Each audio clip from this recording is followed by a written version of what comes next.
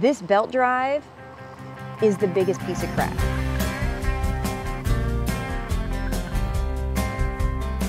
This is one of my most favorite purchases from last year. It is an automatic retractable hose reel, and it makes my life so much easier having to water everything and not worry about turning a hose reel trying to make everything nice and neat, especially with a rotator cuff tear. Unfortunately, about 5 to 6 months into it, it wouldn't move back and forth. So all that's happening right now is when it retracts only in one area. So then it's really difficult to retract the entire hose, and then trying to pull it out has been really difficult. So I opened it up, and for as much as I love this product, this belt drive is the biggest piece of crap. It is completely falling apart. I'm gonna show you how I fixed this by buying a V-belt that is meant for industrial components. Pretty inexpensive. I will take this apart and show you how to put it in and fix it. Now, I could have contacted the company to have them send me a new one because it is still under warranty, but I am not gonna replace this with the same thing.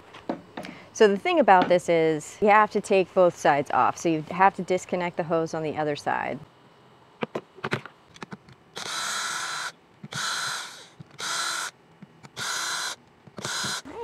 Take this guy out. Now we gotta take the screws out all the way around.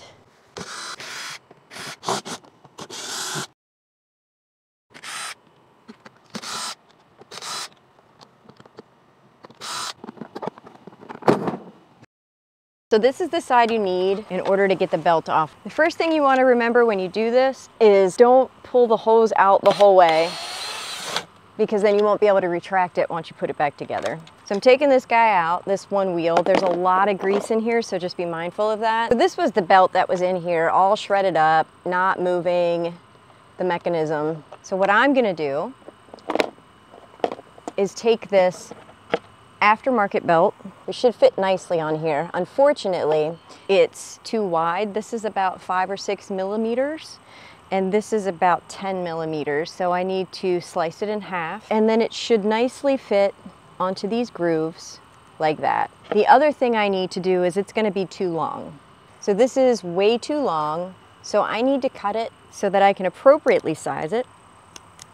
It's a little bit of a challenge right now because I can't get this the entire way around on this spindle, so I'm going to loosen it up a bit so I can just lift it up enough so I can get the whole belt underneath it. There we go.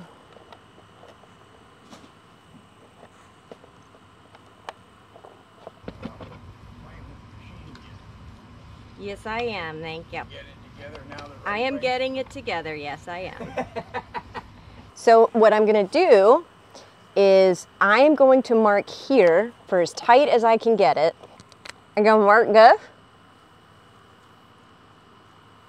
I'm going to mark it right there. When I do this, this is where I need it to end. You know, now it's not a closed loop. Now I need to affix this so that it does make a closed loop. So attaching it, I want this extra little overlap, and I'll show you why I want that overlap. If you find this video helpful, or any of my videos helpful, please click that like button, subscribe, and the notification bell. It really does help me to keep providing you with videos that help you do those things you never thought you could. This is, like I said, a little bit bigger than 5 millimeters, less than 6 millimeters. And this one that I bought is about 10 millimeters. I've already scored this with my X-Acto knife. You can use the X-Acto knife to cut through it, but it's not the easiest thing to do, so I would just recommend getting yourself a pair of scissors and cutting through it that way. It's not going to be perfect, but you should get pretty close to where it needs to be.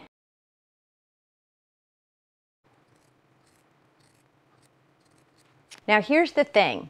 Obviously this needs to be a closed loop in order for it to work. And there's a bunch of different ways that you can reattach belts. One is with clips, but you can't use those unless it's just a back and forth motion where it doesn't go through the entire loop. They probably make some that you can use that are meant for that, but I haven't seen one yet.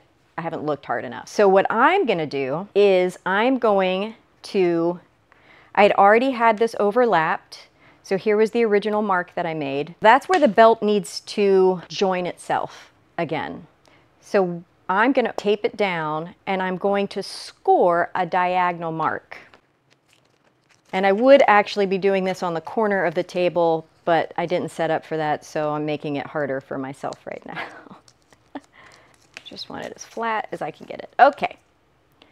So now that I have that, I'm going to do a score that's a diagonal. As best as I can. This is really, really thin.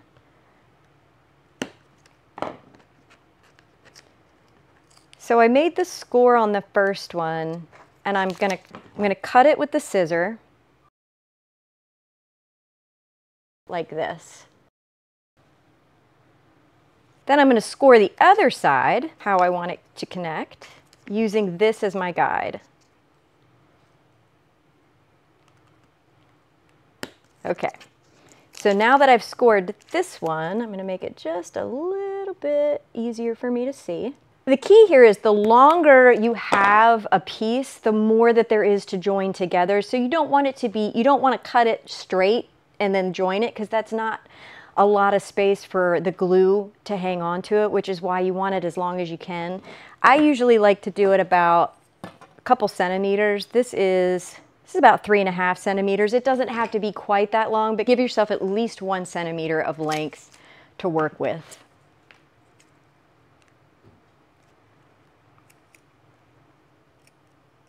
Okay, now I have those two pieces cut.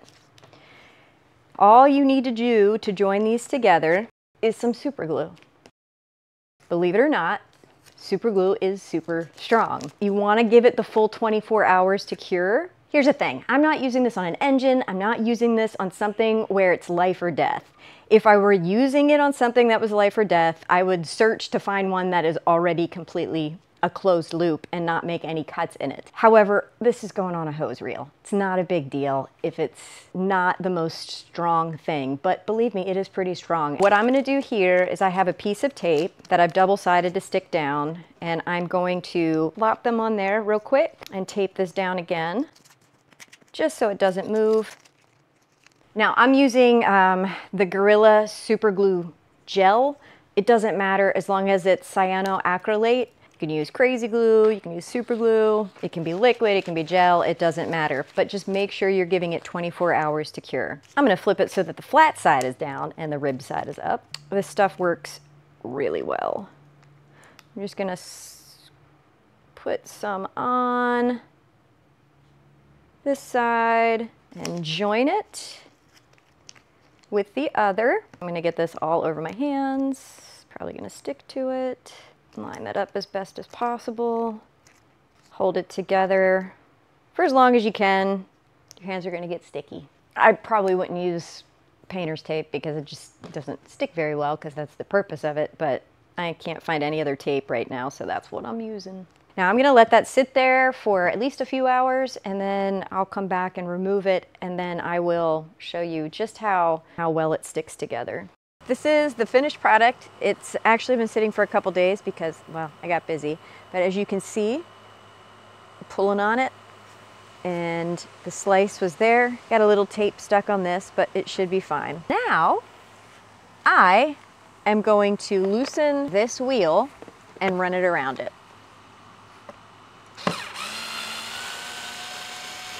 And again, the whole reason why I did not just contact the company and have them send me another belt is, one, it was a really crappy belt in the first place, and I did not want to replace it with the same belt to have the same thing happen another 6 months from now. And anything I do, I like making it better. My goal is always to make it better and stronger than what we started with.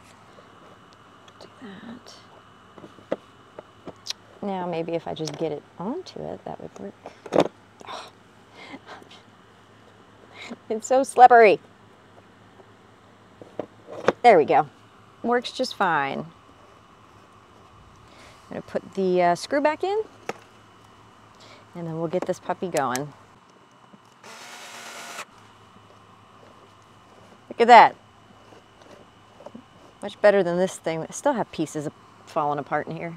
All right, now we're going to put it back together I'm sure it works very similar in other ones. The key, if you do have this one and you're taking it apart, this is where you have to pay a lot of attention lining it up to make sure that this goes in the hole that it's supposed to go in. This is going to go into this hole here, and then this has to line up on this cog.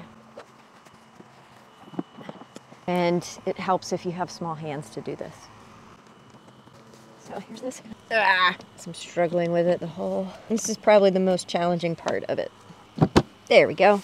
All right, so that's done. Now we're gonna start putting everything back together. Put this piece on. You gotta line it up with those holes. I know this is my cheap little Black & Decker electric screwdriver. For small jobs, this thing has been, it's lightweight, it's easy, rechargeable. Not trying to get you to buy one, but mostly explaining why I'm using it.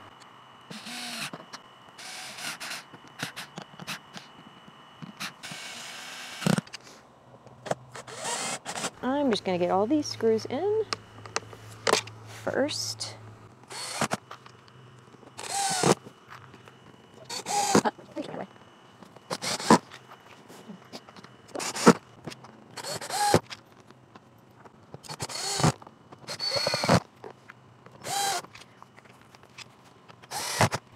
I feel like I just sat in dog poop. Did I sit in dog poop? Just smell it.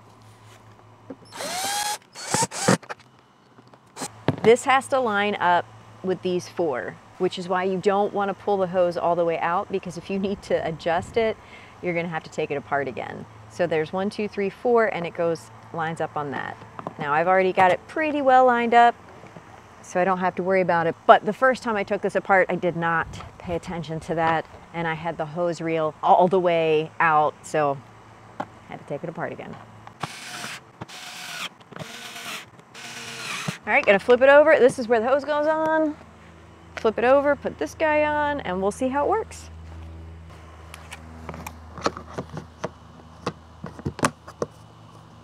Okay. Brad's gonna put this up since I can't do it, but I can take this out. It's pretty hefty. Keep that in mind if you buy one of these things. Cool, now we're gonna see how this retracts.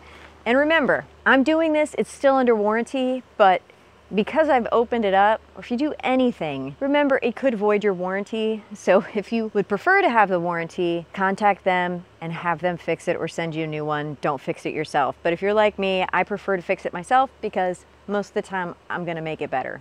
Not always, but most of the time. All right, let's check it out. So I'm gonna pull this. Oh, look, it works. Look, it works. It's moving. So this is exactly what it's supposed to do. This is here to help the hose evenly wind itself around the wheel so it doesn't only wind in one area and then you can only get half the hose in or less. This is an inexpensive way to get a better drive belt, and you can easily do it yourself. Gluing it, you may have a problem where it doesn't glue properly the first time, but when you do it correctly, it will be strong enough to keep it in place. And I hope this helped, and thank you for joining me here on Tater Town. And don't forget to hit that like button and subscribe so you can see more videos that will help you do those things you never thought you could.